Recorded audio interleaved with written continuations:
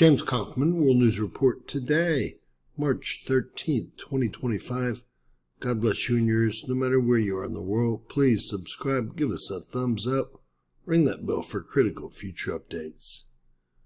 Ladies and gentlemen, we've been in a geomagnetic disturbance and storm for the last 24 hours. The problem is there's no intense solar winds or plasma. We'll take a look at the estimated planetary index here, a KP index that's really a summary of the solar winds and plasma hitting Earth. And we can see that for the last few days, well, yesterday we had 12 hours of a geomagnetic disturbance, followed by 9 hours of a geomagnetic storm. Thus far today, it looks like we've had at least 15 more hours of a geomagnetic storm. This makes absolutely no sense, and I'm going to show y'all what I mean by that.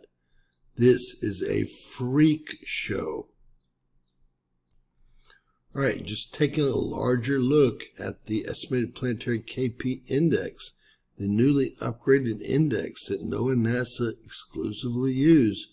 You can see that we've been in a disturbance and then a geomagnetic storm now for the last 2 days. This is very strange considering there's no uptick in solar winds and they haven't gone over 600 kilometers per second, and there's no plasma hitting Earth, and there was no cause in the first place that I can determine. Jumping over to our real-time solar wind Discover satellite, we can see for the last 24 hours that plasma might have gone over 10 centimeters cubed for 1 minute, maybe 4 minutes here. But nothing that would even cause a geomagnetic disturbance, more or less a geomagnetic storm, which we have been in, as we just saw and discussed.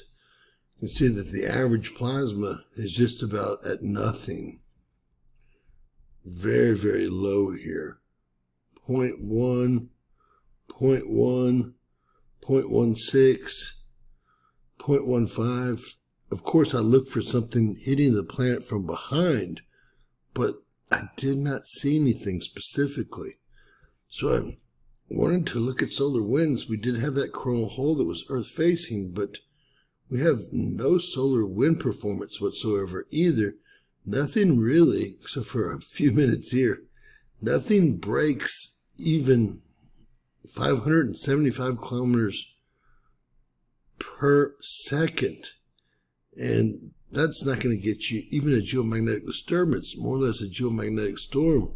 And currently, we're down to 475, and we're still in a geomagnetic storm. Temperatures have remained basically normal all day long.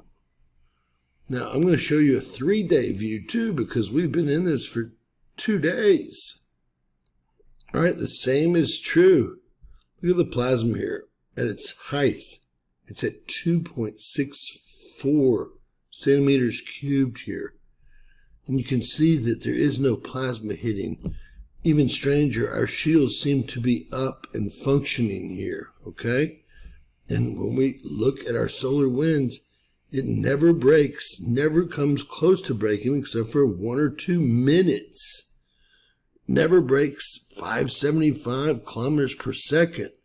Temperature has remained right at normal the entire time of this geomagnetic disturbance and storm. Nothing about this makes even a little bit of sense, especially when you're looking at these satellites for years, as I have been.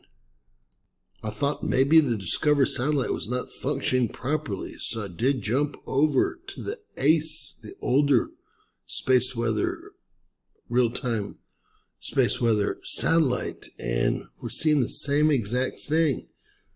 No solar winds over 600 kilometers per second. No plasma, even except for 2 minutes that went over even 10 centimeters cubed. And the shields look like they're functioning fine here. Temperature is exactly normal all the way through this.